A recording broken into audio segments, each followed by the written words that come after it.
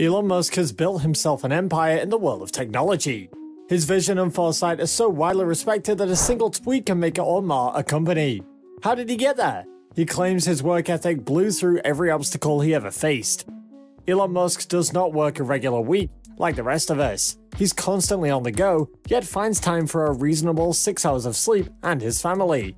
How exactly does he balance 2 world-acclaimed companies, a personal life, 5 teenage sons, and a toddler? Stay until the very end to find out how Elon Musk runs through his days. Elon Musk is a notorious unbeliever in the 40-hour workweek. He has to run 2 industry giants, Tesla and SpaceX, and also serve as a co-founder to 3 other organizations, which basically serves as a side hustle. Putting that in perspective, you can rationalize his 80 to 90-hour work weeks. His role as frontman, engineer, designer, and many others make it impossible for him to have a disorganized day. While some billionaires of his class rely on few hours of sleep each night to keep them efficient, Elon Musk has said that 6 hours is his sweet spot. His alarm goes off at 7 AM and he is up and out of bed, getting ready to attack his day with clarity. You can imagine that all that money he makes should avail him a delightful breakfast spread.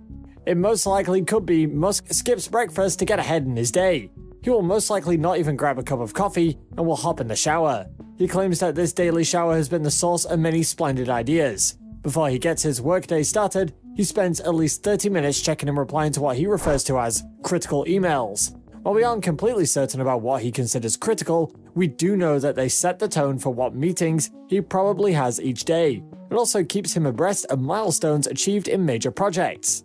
The widespread case of the hardworking CEO is that he barely spends time with his family. Elon Musk found a creative way around this trouble. He does the school run for his boys every day. It might be a bit strange, but Musk has incorporated his children into his day, and that allows them to build a good bond. Then again, the fact that his sons attend a school he co-founded, and the fact that the school has a SpaceX campus does help out with his runs. So why would Elon Musk start a school? It seems that his biggest goal is to make things better, and that of course would include the educational system. Elon Musk was unimpressed with the standards of the US school system, and so he pulled all his sons out. He named the school he started Ad Astra, meaning to the stars. His curriculum consists of mathematics, engineering, and ethics. Unlike most schools, there is no place for handwriting as computers are the prevalent tools, and artificial intelligence forms a huge part of this school's focus. Since 2014, when he created the school, it has only grown to a student population of 30. Most of them are children of SpaceX employees and are highly gifted. The school now has a reputation for only accepting the biggest of brains. From over 100 applicants each year, only 10 to 12 are accepted. It looks like Elon Musk is passively shaping the future of his company's workforce.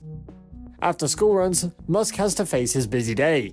In the early days of Tesla and SpaceX, Musk worked up to 180 hours a week and could dedicate himself to sleeping on the floors of his territory, in his factory. In other words, there were times where I didn't leave the factory for 3 or 4 days, days where I didn't go outside. This has really come at the expense of seeing my kids and seeing friends. This lifestyle also gave him a few health troubles, so he had to learn to work a little bit smarter. Elon Musk usually has to split his time between Tesla and SpaceX, and he says that he spends Mondays and Fridays at SpaceX, then Tuesdays, Wednesdays, and Thursdays at Tesla. When he's at SpaceX, he spends 90% of his time there working on engineering and design. When at Tesla, he spends 60% doing the same, and the rest is spent attending various board meetings. With his other companies, he shows up as and when needed. Musk says that one of the most efficient ways to plan one's day is to work in 5-minute slots. 5 minutes seems like a minuscule time block, but Musk says many people will be surprised at how much they could achieve in such a small amount of time if they give the task at hand 100% of their attention. His 5-minute rule also applies to his lunchtime. He scarfs down whatever he can reach in 5 minutes, usually during a meeting of sorts. His lunch can range from traditional breakfast foods like an omelette or salad. Musk is also a fan of fast food, as he's known to indulge in a pizza now and again. But he doesn't seem to have much of an appetite or appreciation for food, seeing as how his only sit-down meals are for dinner. Musk knows that his time is consumed by a lot of meetings, and his time is very precious to him. That is why in 2018, he created a few important rules for how meetings should go in his companies. The rules are: excessive meetings are the blight of big companies and almost always get worse over time. Please get rid of all large meetings, unless you're certain they are providing value to the whole audience, in which case, keep them very short. Also, get rid of frequent meetings unless you're dealing with an extremely urgent matter. Meeting frequency should drop rapidly once the urgent matter is resolved. Walk out of a meeting or drop off a call as soon as it's obvious you aren't adding value. It is not rude to leave. It is rude to make someone stay and waste their time. In the same email that he sent to let his employees know about these rules, Musk also told his employees to avoid using acronyms or nonsense words for objects, software, or processes at Tesla, and encouraged the free flow of information between all levels, no matter the employee's role or department. A slightly humorous part of Elon's day comes from his bathroom breaks. Musk says that he finds time spent answering nature's call to be a perfect time to do a little decompressing. Even then, he would still prefer to take a phone with him and answer whatever emails he has. It seems Musk is very uncomfortable with time spent doing mostly nothing. It's also interesting to note that getting Elon Musk to answer phone calls is an extremely futile activity. He sees phones as a tool to waste time on, and would much rather handle correspondence through email. His emails are sent to a super private email address to stop random people from reaching him. This allows him the ease of being able to only reply to essential mails. His after-work schedule is also as precisely detailed as that of his workday. It's probably a little difficult to go from being extremely busy to listlessly reclining on a couch, so Musk fills his after-work time with gym sessions and dinner plans. He would prefer to not work out if he had the choice, but his body needs to be kept fit after all that stress. He mostly sticks to lifting weights and running treadmills. He also loves getting into good books after work. Some of his favorites are The Lord of the Rings by J.R.R. Tolkien and Benjamin Franklin and American Life by Walter Isaacson. Those are two very different genres, which just goes to show how diverse his tastes run. Musk has a neck-breaking schedule during the work week, but his weekends are very often free. He may spend a few hours at SpaceX on Saturdays if absolutely necessary, but his Sundays are his days to rest and refresh. Musk's definition of rest includes everything from watching anime to buying property. He's confessed to love watching anime like Death Note and Evangelion, which he watches with Grimes. His video game affection is a popular theme on his Twitter feed. He often plays them with his sons. He's been seen playing Overwatch and No Man's Sky. His popular 2017 tweet, "A little red wine, vintage record, some Ambien, and magic," gives an idea of how he probably likes to spend his evenings. With a toddler around, we can imagine it would be much more rambunctious around the Musk home. A couple of years ago, Musk summed up how his work week went. Gwynne Shotwell is Chief Operating Officer. She kind of manages legal finances, sales, that kind of thing, general business activity, and then my time is almost entirely with the engineering team, working on improving the Falcon 9 and the Dragon spacecraft and developing the Mars colonial architecture. And then at Tesla, it's working on the Model 3, and some in the design studio, typically half a day a week, working with aesthetics and look and feel things.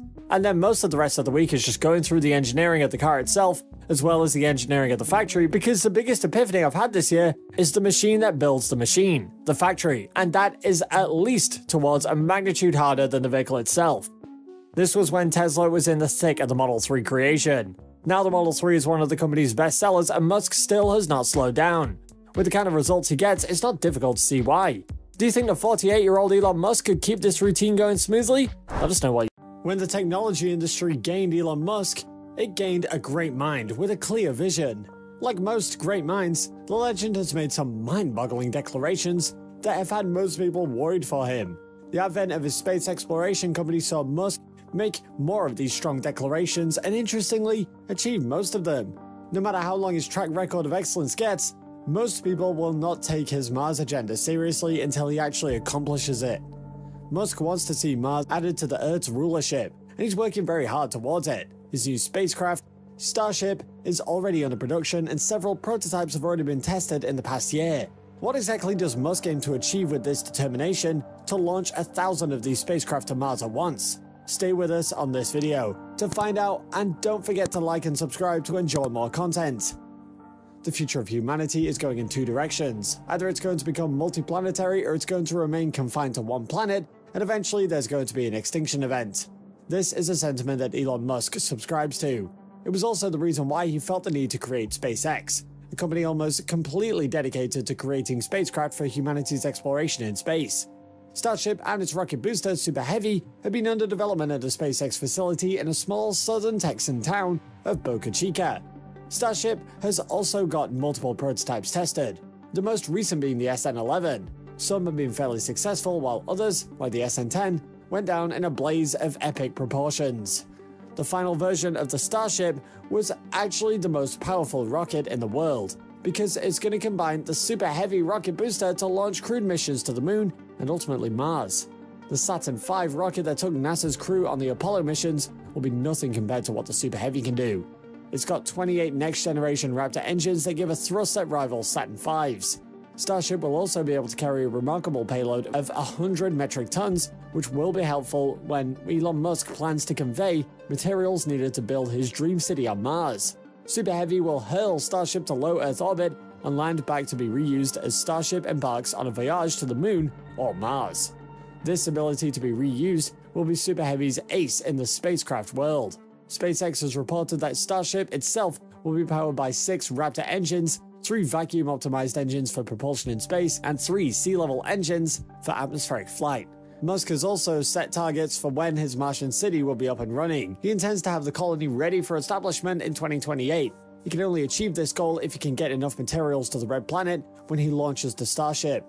Earth and Mars are at their closest every 26 months, and that's the perfect opportunity for anyone to land anything on the planet's surface. His first mission was scheduled to launch in 2022, but this looks very improbable because of technological delays. Hopefully the mission will launch in 2024, and then a crewed mission will follow in 2026.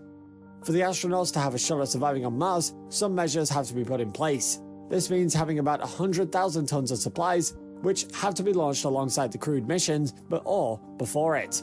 How does Elon Musk plan to do this? For him, it's actually pretty simple. Launch 1,000 Starships at once. Production is hard. Prototypes are easy. Building around 1,000 Starships to create a self-sustaining city on Mars is our mission, Musk said in a tweet last year. Building one Starship has not been an easy feat, so one starts to wonder how Musk plans to get his 1,000 ships ready. SpaceX could build 100 Starships per year for the next 10 years to be able to meet up, but launching them all at once seems like a shot in the dark. A Starship fleet of 100 could launch to Mars when the Earth and Mars orbits align to each other. Building 100 Starships in 10 years gets to 1,000 in 10 years, or 100 megatons a year, or maybe around 100k people per Earth-Mars orbit sync, Musk explained in January this year. Musk just might be able to achieve this goal of 100 Starships in 2 years. In 2 years, as in the last 3 months, SpaceX launched 3 full-sized prototypes of its 165-foot-tall rockets. His progress with SpaceX even before this has been spectacular. Musk started with SpaceX as far back as 2002, after he sold off PayPal. His initial idea, after seeing the lack of interest in Mars exploration, was to send a greenhouse that contained dehydrated nutrient gels to Mars. The gel would then be rehydrated to start growing small plants when it arrived at Mars. Musk's idea was that this would be the furthest life has ever traveled. The best thing is that this would have been able to get the world more excited about space and maybe provide us with some pictures of Mars. This launch never happened. Instead, Elon Musk discovered the gap that existed in the large area of rocket design. Rockets are very expensive vehicles. The cheapest one for the US is $65 million. Musk would have needed 2 rockets for his greenhouse launch. That was when Musk decided to focus on improving rocket science and engineering and making it a lot more cost efficient. The company has done it countless times with satellites that have launched which have threatened to end its mission. Musk chose to never give up on it. SpaceX had a plan to launch 39 rockets in 2020 and they succeeded in launching 26, which is pretty impressive given how tumultuous 2020 was. 2 of SpaceX's launches last year sent astronauts to the ISS, aboard SpaceX Crew Dragon capsules, the first orbital crewed missions to lift off from the United States since NASA grounded its space shuttle fleet in 2011. Some of the launches were for SpaceX to carry some of its Starlink internet satellites. These satellites are designed to form the company's super-fast broadband service, and this project will get SpaceX reaching as far as Australia with affordable internet. This venture is estimated to bring in $22 billion in profit per annum by 2025. This just might be what breaks SpaceX away from the dependence on outside investors. The USA FCC has at some point suggested that they would give SpaceX ION in subsidies. This would go towards Musk's company providing internet in rural areas around the world. The US military has also given Musk's company a deal to replicate Starlink's design in demonstration satellites. Ironically, SpaceX has only won 40% of the USA's security launches. The remaining 60% has mostly been awarded to the United Launch Alliance, which is a joint venture of Boeing and Lockheed. Not one of ULA's private missions was launched last year, while SpaceX already had its Falcon 9 rocket to carry out its own launches. ULA hasn't done a full ground test of its new rocket, Vulcan, which is set to begin work in 2021.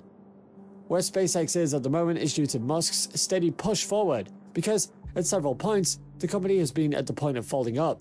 One of the most notable points was back in 2008 when SpaceX's Falcon 1 finally launched into lower Earth orbit. This was 6 years after the company's launch, and it was at the point at which the company started to be taken seriously after its 3 previous failed attempts to launch. If that fourth launch had failed, SpaceX would have been unable to prove that its homegrown, super-efficient kerosene-oxygen Merlin rocket motor could power a rocket into orbit. 9 of these motors would have been needed in the powering of the rocket that would carry payloads for clients like NASA. The Falcon 9 became the cash cow for SpaceX, and it would have never existed if that fourth launch had ended up in an explosion. Musk has a unique style of leadership that aims to avoid making his engineers sit down with papers for years and never get to work on any actual projects. This is why he would rather launch tests that crash rather than try to play it safe. This is in a way a sign of trust in the intelligence of the people he hires. The man takes recruiting to new heights. In Liftoff, a book written about SpaceX's early days by Eric Berger, some of Musk's recruiting lengths is revealed. One time he got in touch with Google co-founder Larry Page to ask if a senior Google staffer could work from a Los Angeles office instead of a Silicon Valley one, so that the staffer's spouse could work for SpaceX. Page agreed. Musk's goal, according to Berger, is very clear. His relentless quest is to get humans to Mars as soon as possible. This means 2 things: a laser-like focus on hiring the smartest engineers and adopting ultra-fast engineering techniques. This singular focus has given SpaceX an edge in the market of commercial space launches because Elon Musk has cut down a lot of the cost for his clients. This is to get that Starships engineering technique is supposed to pay off with a crewed launch. This will most likely be a trip around the Moon and Mars. The Starship has made so much progress with all of its testings, but until now, we had heard nothing about the Super Heavy. The reusable rocket booster stands proud at 230 feet tall. On March 18th, Musk shared a picture of the first one on Twitter. The booster was seen inside its assembly building at SpaceX's test facility in Boca Chica, Texas. Booster 1 is a production pathfinder figuring out how to build and transport a 70-meter tall stage. Booster 2 will fly, Musk shared via Twitter. SpaceX's Super Heavy is designed to come right back down to Earth for a vertical landing. The power in the booster is needed to push the ship off of the Earth's large surface, but the ship can get off Mars or the Moon by itself, as the bodies are smaller. SpaceX also has a mission scheduled for 2023. Japanese billionaire Yusaku Maezawa has commissioned a mission with Starship to fly humans and other artists around Mars and the Moon. This will be the first commercial passenger spaceflight, and it has many people questioning the place of passenger travel in space. Starship prototype launchers have had a little bit of trouble with the US FCC due to some fears about danger. The SN-11 launch did not receive approval the first time SpaceX wanted it to happen, even though the vessel was already fueled and ready to go. The launch eventually happened, but still ended in an explosion right before touchdown. Is this an indication of how far ready the Starship is to launch? Can one mission happen this year? If not, then how does SpaceX plan to prepare to launch 1,000 of the ships? Let us know your thoughts in the comments. SpaceX has changed the game of building rockets by building their entire factory around their prototypes, turning Boca Chica into the Wild West of rocketry. In this video, we'll be exploring the differences between the Starship and the Falcon 9. Do watch this video until the end, and don't forget to like and subscribe to our channel if you haven't done so already. In terms of the rocket engines of both space vehicles, the Falcon 9 has 9 Merlin 1D engines in the very first stage, and just 1 vacuum-optimized Merlin MVAC in the second stage. These Merlin engines are open cycle, which means they have a smaller sized rocket engine referred to as a gas generator. The exhaust from this generator is used to spin a turbine, which drives the main propellant pumps.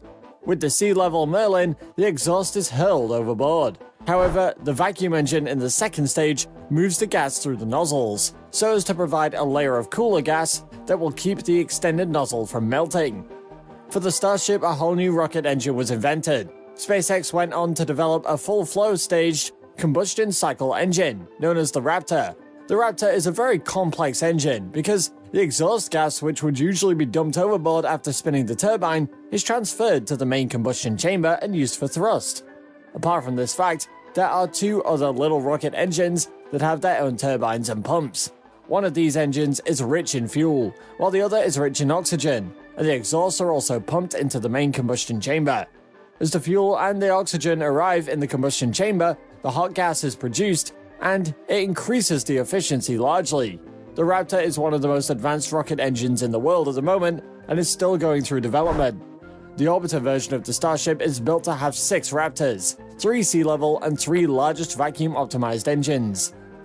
The Super Heavy booster will eventually carry over 25 engines. Since the engines are relatively small, many of them can be squeezed at the bottom of the rocket.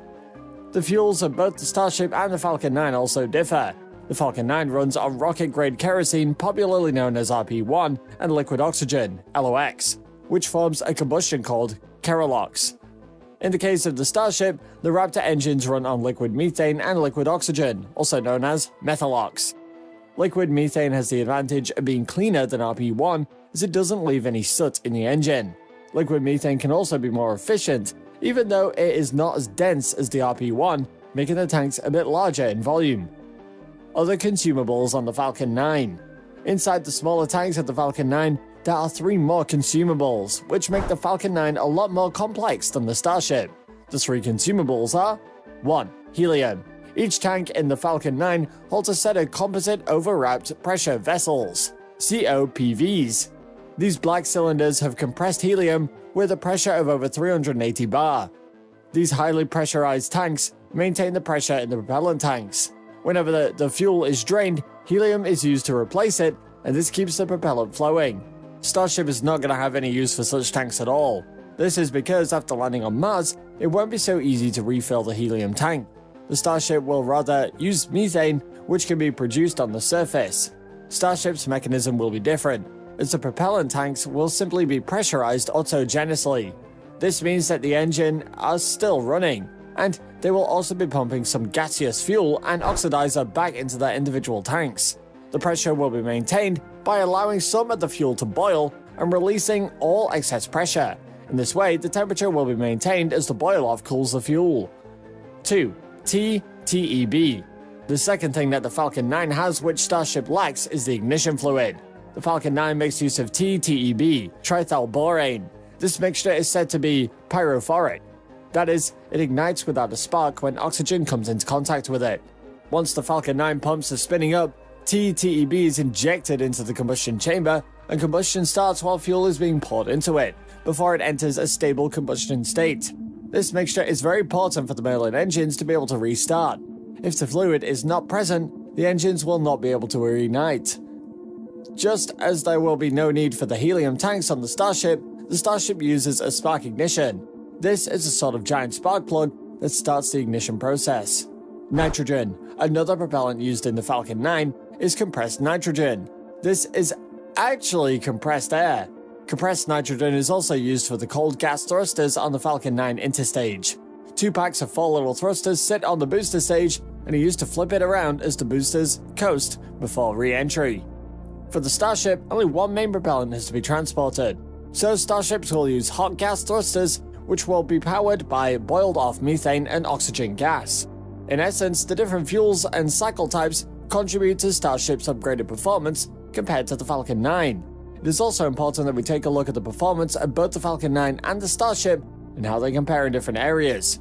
The Merlin engine on the Falcon 9 is able to reach a wonderful amount of thrust at 845 kilonewtons and 981 kilonewtons in a vacuum. However, the Raptor engine in its beginning stages can run at about 1,650 kilonewtons at sea level and can achieve around 1,800 kilonewtons in a vacuum. The Merlin is quite efficient, with 282 seconds of impulse at sea level and 311 seconds in a vacuum. The Raptor, however, is a lot more efficient and can achieve about 325 seconds at sea level and almost 350 seconds in a vacuum. Chamber pressure. A lot of the great performance from the Starship is because of the chamber pressure inside the main combustion chamber. Once the chamber pressure is higher, it means that the engines are giving more thrust and getting more efficient. The Merlin achieves 116 bar of pressure, while the Raptor is operationally at around 275 bar currently, but has hit the 330 bar on the test stand and will soon be up to 350 bar, which is the goal for SpaceX. There is one more area that Merlin currently outperforms the Raptor. The Raptor may not be able to beat the Merlin engine because it has the highest thrust-to-weight ratio of any liquid-fueled rocket engine ever. Also, the Merlin engine has a thrust-to-weight ratio of around 200 to 1, while the Raptor currently has around 107 to 1, but increasing to 130 to 1. Of course, Elon Musk still believes that they'll be able to catch up with the Merlin. Size and construction. Starship is very large compared to the Falcon 9, which is actually a decent-sized rocket, and it's really hard to appreciate how big it actually is until you're standing underneath it. The Starship is 9 meters in diameter, while the Falcon 9 is 3.7. The Falcon 9 stands at 70 meters tall, with its first stage at 45 meters tall, while the second stage and the nose cone take up the space of the other 25. The Super Heavy booster will stand at over 75 meters tall. Then, put the Starship up a stage on top of the Super Heavy booster and the entire stack will stand at 122 meters tall. That's over 10 meters taller than the monster Saturn V. Think of the massive size in addition to their different engines, with different performance figures and different fuels, and what it translates to is Starship can put so much more weight into orbit. The Falcon 9 can take 22,800 kilograms into LEO when expanded, or 15,600 kilograms when reused, as it does for the Starlink missions. It can send 8,300 kilograms into geostationary transfer orbit when expended, or about 7,000 kilograms when reused. Falcon Heavy can also get about 25,000 kilograms into geostationary transfer orbit when fully expended. It can also get about 13,000 kilograms when doing the 2 times RTLS, 1 times drone ship landing. But Starship will soon be able to take over 150,000 kilograms up into LEO. Yes, that will be more payload mass than any other rocket ever made, even beating the Saturn V, which could only put 145,000 kilograms into LEO. It will do this while still being fully reusable. Starship can also put a solid 21,000 kilograms into geostationary transfer orbit, despite having to lug its own huge dry mass out there. This is lower than what you can put in an expendable Falcon Heavy, but expending a Super Heavy booster comes with a whole lot more space. However, expending a Super Heavy booster is not part of the plan. Since the whole rocket is reusable, Starship has to take its heavy flaps, landing gear, the payload fairing, and all 6 engines with it where it goes. Starship makes up for that with its orbital refueling. If Starship is refueled with just 1 tanker, it can get that GTO payload capacity right back up to that 150,000 kilogram mark. And if you refuel it enough, it can take 150,000 kilograms all the way to the moon or Mars. This simply changes everything. Payload. Another huge upgrade for the Starship is its massive payload. The Falcon 9 and Falcon Heavy share the same bearing, which is about 5 meters wide and 14 meters tall, with a total reusable volume of 145 cubic meters. Despite being able to take almost 10 times as much payload into orbit as the Falcon 9, Starship should cost less than the Falcon 9 to launch. Given that it's a fully reusable rocket, it should basically only be the cost of fuel and personnel time. But we're talking potentially way less than Falcon 9. SpaceX is hoping it'll cost less to launch than a Falcon 1 even. In fact, it very well might end up being the cheapest ride to orbit. We fully expect Starship will have some stumblings along the way, and some valuable lessons will be learned too. There'll likely be more explosions along the path to orbit, and even once in operation. Remember, the Falcon 9 history has not always been smooth sailing either. Thank you for watching this video, and while you're here, go ahead and click on one of these videos on your screen right now to enjoy some more juicy information waiting for you. See you there!